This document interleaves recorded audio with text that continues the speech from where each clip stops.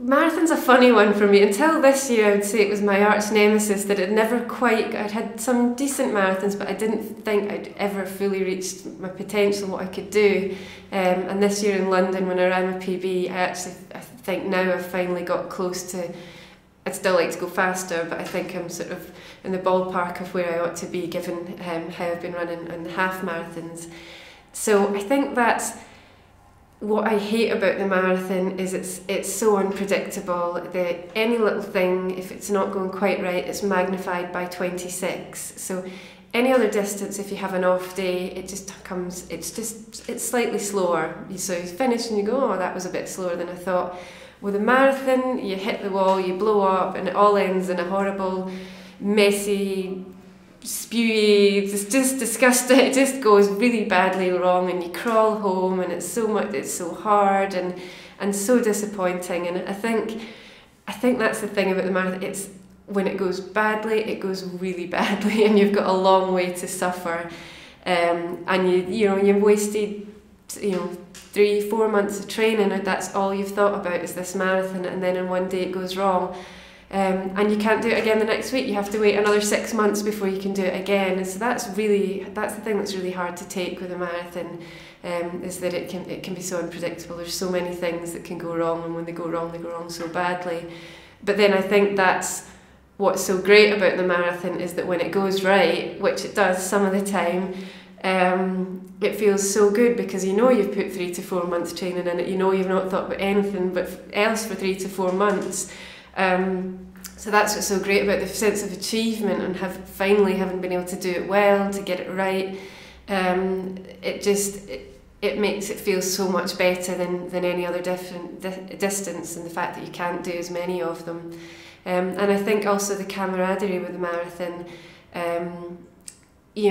Marathon runners, it's a different beast, the marathon. So you do join a sort of very elite crowd, and having completed a marathon, and there are all sorts of things about the marathon that you don't know until you've actually run it. So you join a sort of circle of people where you can nod knowingly when you talk about certain things, and so the camaraderie, and that you get that out in the court. Not so much maybe if you're running the women's only race, you're maybe a bit more isolated, but certainly back in the masses, there's definitely very much a feel of, we're in this together. It's like we're going to battle together, and you don't just run a marathon, you battle a marathon, you fight against a marathon. So being able to do it with thousands of other people and have them help you through it is quite a special thing, and I don't think you quite get that in any other distance. It's sort of reserved for the marathon.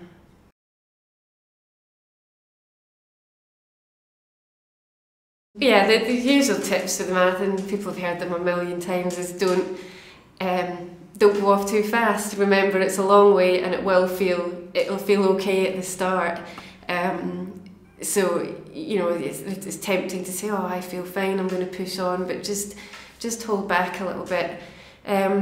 Sometimes you get people saying, if it feels good, you're probably still going too fast. Slow down.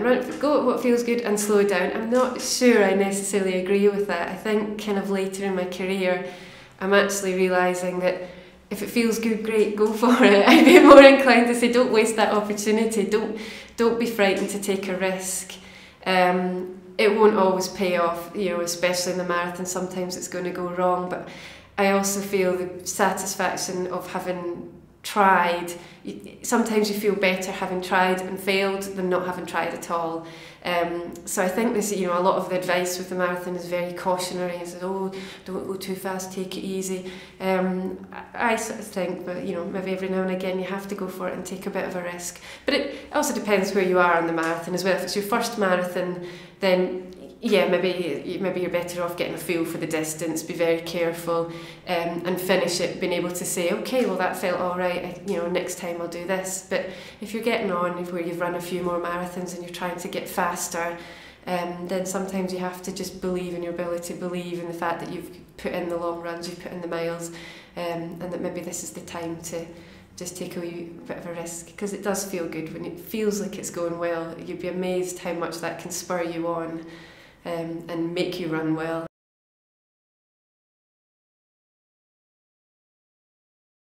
you know, lots of marathon runners do marathon pace tempo runs. I don't actually do any of that. I never go out and deliberately run for a long time at marathon pace. I don't feel the need to practice that pace.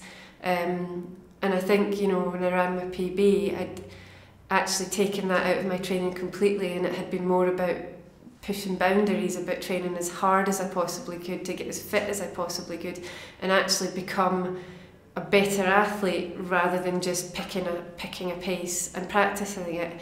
It was more about pushing myself to be as fit as I possibly could be, and then once you get into the race, the pace that you run at, you just run at what feels easy for you, or what feels comfortable, what feels like I can keep this, you know, okay, this is a challenge, but I can keep this going for 26 miles, or even I can beat the person I'm running with. This person is not better than me, I will beat them. So yeah, for me it's still, I think we're running a marathon, don't just do lots of long, slowish miles. Make sure that you're still doing short, sharp stuff as well. I think that's fairly key and something that's often missed out in marathon training.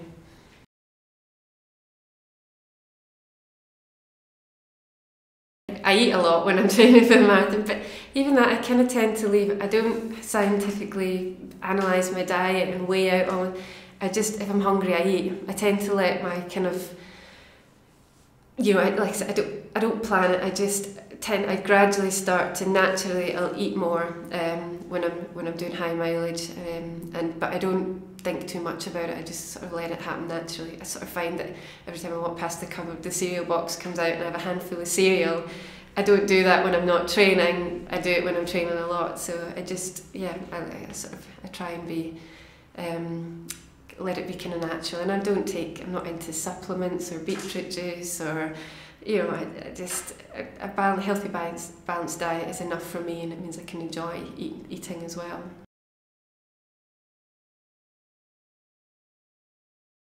London by a mile, well, lots of reasons, because it's a home race for me, so it's a home event, so I go out in London, and the number of people shouting my name, like specifically shouting for me because I'm a British athlete, is phenomenal. It's just lots of people, you hear your name all the time.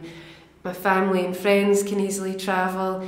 I like that it's on the telly, so even like the build up to the marathon, I can start getting psyched up for the race in the week before, because you start to see the adverts start to appear on the telly, and it's just such a brilliant event in this country. People that are not really into running watch the London Marathon, so there's a lot of hype around it.